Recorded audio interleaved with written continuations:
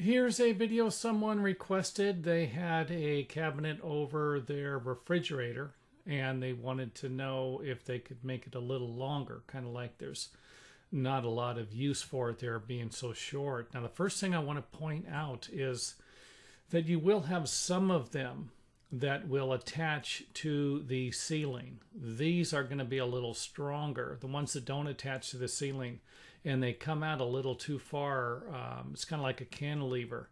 You could actually have them sag over a period of time. This right here just will not be supported enough. So with the ones that mount to the ceiling are usually screwed or nailed to the ceiling, or the ceiling joist, I should say. Here's the ceiling joist. Hope that makes sense. And the ones that are a little lower, you can see here, they're not going to be supported by it. Now, I just kind of want to give you an idea here. There is one method that you can use, and that would be to remove the face frame with the door. So this is the face frame here. If you can remove the face frame, then you can actually use the old cabinet and maybe knock this board off here if you can. If not, you can always add to the side. You can see here where we added to the side. I'd rather see this right here. And you might even think about replacing the top piece and having this one solid also. If not, it wouldn't be a bad idea to put a board across the top of it somehow, or underneath it. Something that could be used to attach the two pieces together. Hope that makes sense. But again, kind of what I'm shooting for here would be the next option, which would be to build a new cabinet. Use the existing face frame and the doors. Remove the old cabinet. Now, it wouldn't be a bad idea to make it a little bigger also, because once you remove the cabinet, you're going to have a line here. You're not going to have a line over here because you're going to be extending it past here.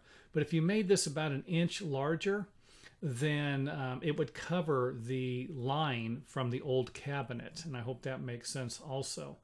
Another thing you can do when you go to install your new cabinet, since you have the refrigerator underneath it, would be to use some blocks. You could always use some books, anything that you can use to support the cabinet and get it in the position you want. You don't want to have to be holding it up there and trying to attach it to the wall framing studs also. So once you have this cabinet installed like this, you will simply drive some screws in.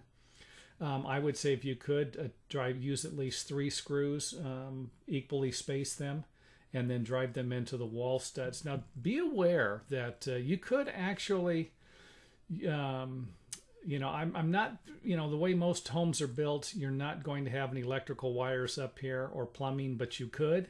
And if you do drive a screw into this, you could actually hit an electrical wire or some plumbing. How do I know? Because I've done it before. So here's a cabinet here, just kind of giving you an idea of how you can build it. This is one way you can build it here.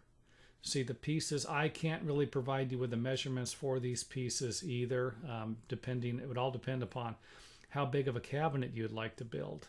Now, I would like to point out something here. You can have the back piece end at the bottom, or you can have it come down a little bit if you need some additional support. So you can see here where it's down a little bit, and you can drive some more screws into the wall framing studs as necessary. Now, here's something I'd like to see the cabinet built this way. Have the top piece go over the back piece, and then, of course, nail down. And what this is going to do is give you some additional support to prevent this thing from sagging. If the piece went up, let's go back to it. Back one more. Something like this. This is the front. If there was enough pressure placed on this, if we could force this down, you could see where the nails could actually pull apart from this gap right here, or from this seam. You could just pull this down. This piece might stay in the same spot, but this one here would separate right here. Hope that makes sense. One more.